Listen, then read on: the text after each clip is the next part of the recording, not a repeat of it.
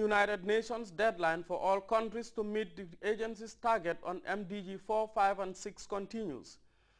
The Gambia is not left behind in the race to improving maternal and infant health and the reduction of HIV, TB and malaria among others.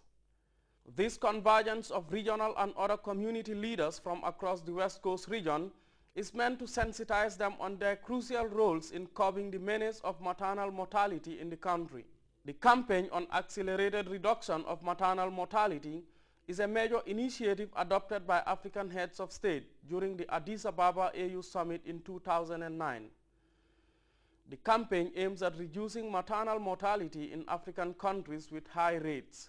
As a ministry, through the regional health management team, we feel we should build partnership with the local authorities, a partnership that will give us results.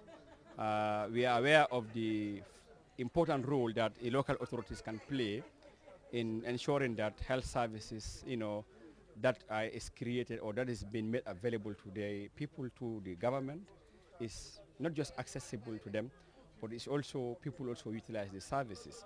So as we move, or as the countdown towards MDG, attainment of MDGs continues towards 2015, we feel we should work in close collaboration with local authorities and all other stakeholders to ensure that people are informed about the current situation of health services in this country. Speaking at the high-level local authority meeting were scores of speakers who all expressed the need for the localization of the campaign in the march towards the achievement of the 2015 United Nations MDGs. Alaji Sankare of the Ministry of Health calls for an effective implementation of a comprehensive sexual and reproductive health strategy, one in which women would have control over their bodies, without which maternal mortality will continue to be Africa's problem and will retard development. The high-level consultative local authority meeting, in the words of the governor of the West Coast region, is one major step in giving them first-hand information and getting them informed about Gambia's health situation.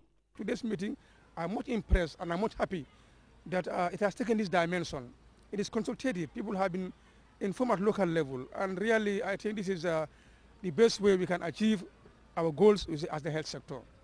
With statistics revealing a staggering 536,000 women in Africa dying of pregnancy-related complications and 400 maternal deaths per every 100,000 live births in the Gambia. Despite the recent decline in maternal mortality, officials are still optimistic that these untimely deaths can be further minimized in the Gambia with the local authority partnership. After it's a whole day sensitization. After the sensitization, we want to believe people, the local authorities, will have to go back to their respective communities, mobilize support from the grassroots, because it's important. Like we feel at the level of the ministry, we cannot do it alone. We have to talk to people, all the stakeholders, particularly the local authorities.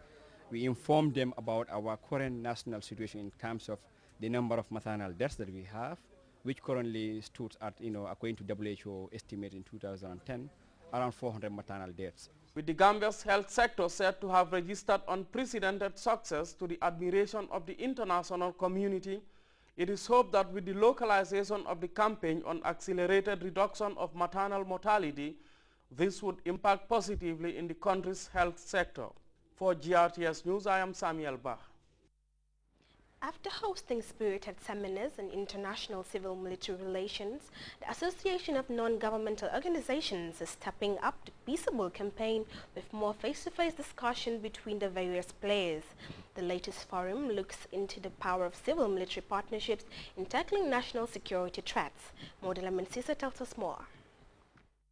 Bridging the gap between the military and civilians is now a favorite advocacy topic on the continent.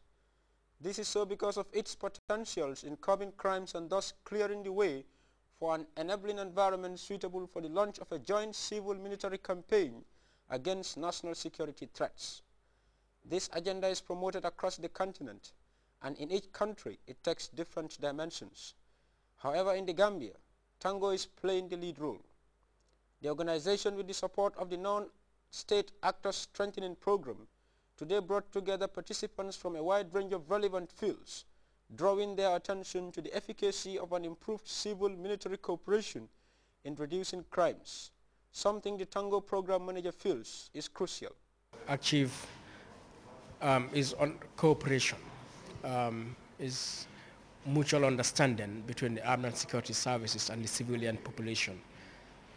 For each of the sectors to understand that we all need each other in order to build, a safe, secure, and a stable Gambia.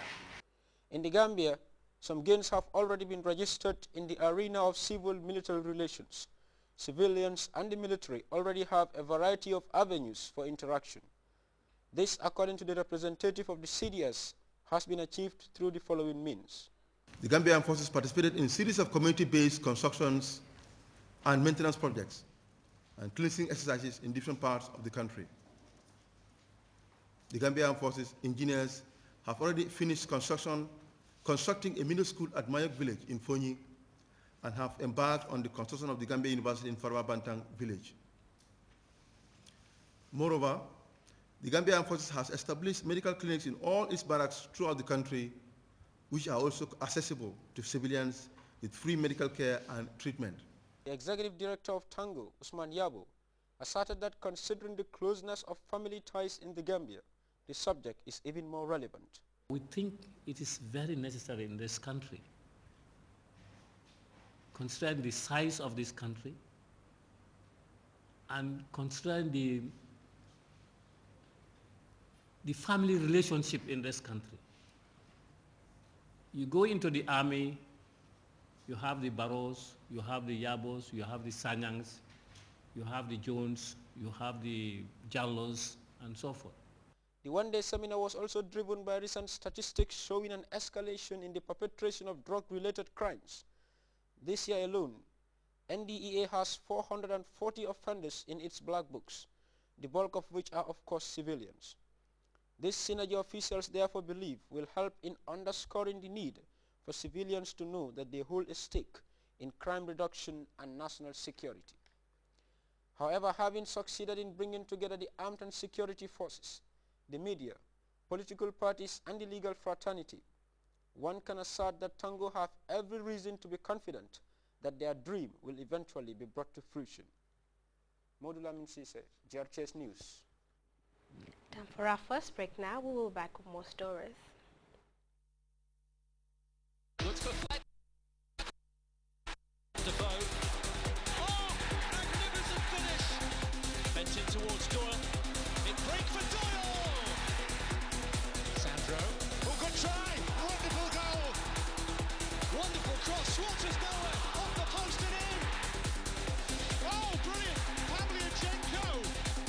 Osman stepping away from Rashina. Drilled in brilliantly at the Hall. Wonderful goal. Welcome back. The impact of the September 11th attacks in the United States ended up spreading across the ocean to Afghanistan and Iraq, where US and allied troops became engaged in two long conflicts.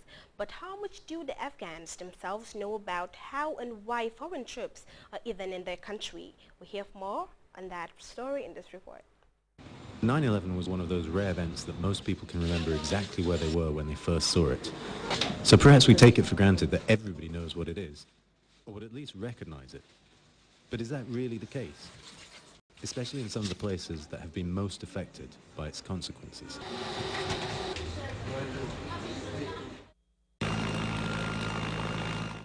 Helmand in southern Afghanistan is the province that has borne the brunt of the fighting between the Taliban and coalition forces. While on patrol with the Marines, I get a first opportunity to ask a couple of young Afghan men what they know about 9/11. Yeah. No, they never heard about this. Yeah? Can you show them a few more? And can you ask them, do they know where it is even? We don't know, so that's because we're a farmer. We never heard about anything else about the world. Big time motorcycle coming through. The two young men had clearly never heard of 9/11. But maybe the elders at a local shul would have more to say. Yeah. No, they didn't see it. They're saying I just can see the smoke from the buildings, and that's it. When you guys show this picture, that guy's saying it's, I think that was a Kabul. If I had just gotten here, I would have been surprised, but having been here now for 6 months, I'm not. This is pretty much the Stone Ages where we are. And what did you think about their reactions? Oh, I thought it was fascinating. The guy